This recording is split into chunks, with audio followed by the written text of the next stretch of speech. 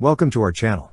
Don't forget to subscribe and put likes, because your support is important for us. And here we go. According to Laurent Lagnau's report in OPEX 360, Operation Harpy, which was launched in 2008 to counter illegal gold mining in French Guyana, has yet to achieve its goals due to the continued use of mercury in gold extraction. This practice has resulted in extensive environmental harm and an increase in criminal activities. Despite the joint efforts of the armed forces and national gendarmerie, including patrols in the forests, confiscation of equipment, and arrests of illegal miners, the illegal gold trade persists, causing significant economic and environmental damage estimated at over €500 million annually. Two primary factors contribute to this ongoing challenge: the historically high price of gold, reaching $2,072 per ounce in 2023, and the involvement of Chinese actors who support and benefit from illegal mining activities. The presence of 120 Chinese trading posts along the Surinamese bank of the Moroni River is instrumental in providing logistical support and financing for illegal mining operations. These transnational networks not only facilitate the laundering of illegally extracted gold but also strengthen the resilience of illegal miners, undermining state efforts and French interests. In response to this escalating situation,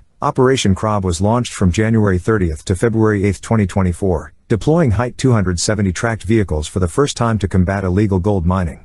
Previously, the 3rd Foreign Infantry Regiment, 3 REI, relied on Banvan 206, BV 206, vehicles. The decision to incorporate Height 270 vehicles, obtained through the Union of Public Procurement Groups and militarized by Technom, signifies a strategic shift in addressing the challenge posed by illegal mining activities. The Height 270, equipped with a 169 horsepower diesel engine and capable of transporting up to 16 infantrymen, represents a significant improvement in mobility and firepower. Its deployment during Operation Crab demonstrates the military's commitment to adapting and leveraging advanced technology to effectively combat illicit activities. With a maximum speed of 58 km per hour and a mounting for a 7.62 mm Mag 58 machine gun, the Height 270 enhances the operational capabilities of the armed forces in confronting the multifaceted and evolving threat posed by illegal gold mining. Despite these efforts, the persistence of illegal mining activities, driven by high gold prices and transnational networks, underscores the need for sustained and coordinated action to address the root causes of the issue and protect the environment and local economies in French Guiana. That's all for now. See you later.